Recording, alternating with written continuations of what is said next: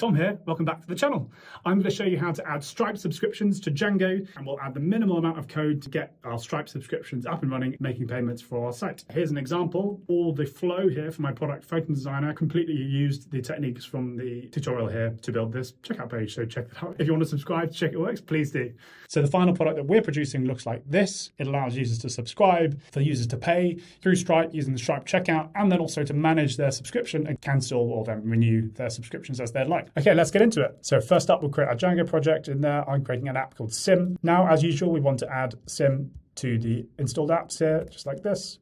Add this to the top of our settings file. And this loads our environment variables, which we'll add shortly. Okay, now let's create our product on the Stripe dashboard, which is really nice. These steps are really simple to do. So let's go to the Stripe dashboard. Okay, so here we are, and make sure you're on test mode, just to toggle that there. And so just type in product like that, catalog. And now we want to add your first product. So add a product. Let's call it subscription. Go down and we'll leave it as recurring. Let's say it's $100,000 a month, excluding tax. And then more pricing options down here. And we want to enter a lookout key. This is critical. We want to enter in standard monthly. We will use this in our code to then look up the correct price. This needs to be unique for that basis. So standard monthly, add product. So we want to add our customer portal here. So here's the customer portal, and then we click activate test link. The purpose of this is what it will look like, is to allow users to renew and manage their subscription. So really good to add. There you go, it's active. Okay, so now we want to visit the test webhook to point to your local server here. For now, all you need to do is just install the Stripe CLI. So go Stripe and then log in here. If I do it on here, Stripe login. Okay, so you've done that. And then also we want to get a endpoint secret. This is your endpoint secret. Yeah, leave that up for the moment and we'll use this in a second. Now we add our Stripe API keys to our environment as we mentioned earlier. So go to core and then create a file called .env inside core. Do not add this to your Git. Paste this in. And then we will fill this out with the test keys. So just copy that in like that. And then click on here to go to the developers section to get your keys. Again, make sure you're in test mode like that. And I will change my keys, make sure you keep them private. So now we want to add our models. Copy this and go into models in Sim and paste this. We will use this as our general record for all Stripe information. This is all we will use. Now we'll run our migrations, copy these into the terminal. There we go. Let's create our subscription page. So we'll create a templates folder in Sim, templates, and then we want to create a file inside the templates folder called subscribe.html and copy this in. Now we want to create another file, another template in the templates folder called this HTML in like that. Repeat the process and add a cancel.html and copy that from the cancel in. Moving on, next section, let's add the endpoints on our app that Stripe will call. So copy and paste in there. Now I'll just talk you through the various views. So this is subscribe. This renders the subscribe page that we pasted in earlier here. This crucially has the lookup key here that we entered earlier to link to the Stripe price, which is a specific entity.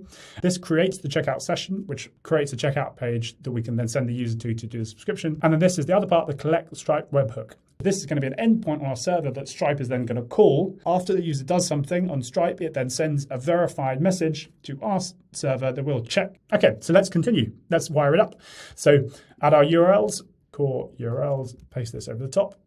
And then we need to create a URLs file in sim urls.py and then paste in these various routes. These are all the routes to our views that we mentioned. And there you are. Should be explanatory. Let's run the server. Python manage.py run server, and okay, here we are. And now we will go to subscribe. Great, logged in as Alex G. That's our anonymous user here. Checkout. And we're forwarded to our monthly tennis ball subscription. As you can see, very nice, responsive. It also picks up that I've got Google Pay and will enter an email, t@t.com, 424242. Fine, subscribe with obligation to pay. Great, and then you can see it's forwarded us back to the success page, which is here. And now we can click manage our billing information. And there we go, we're forwarded customer portal. And then we can cancel the plan if we'd like. And then we can also renew it after we've cancelled it. We've set it up correctly so far, but we're not done because we need to get that webhook from Stripe. Stripe, after it's taken the details, needs to verify to us that the payment has gone through and so on. Run Stripe login and follow the easy steps there and install the CLI if you haven't. And then we're going to set the webhook to automatically forward events to our local server. Because our local server is running on our local computer, Stripe on the internet can connect to and send webhook testing. And this is our endpoint here that Stripe will send a webhook to. A webhook is just a request from a third party. Now we'll create a different terminal here, keep it running, manage.py on this one, and then just copy this, run. Great, that's looking good. Okay, and now we can then go through the same flow. Let's go back to the same flow, localhost 800, and then go to our subscribe page. So checkout, 4.3.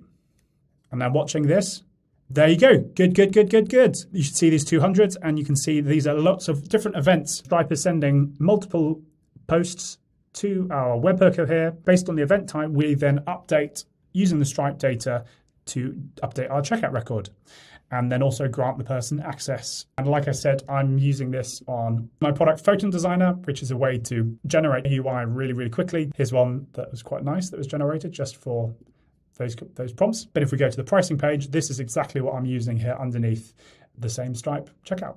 If you want to check out my product and generate some Django UI for your products extremely quickly, go to photondesigner.com. Besides that, I'm making loads of Django content weekly, and here are a few more videos.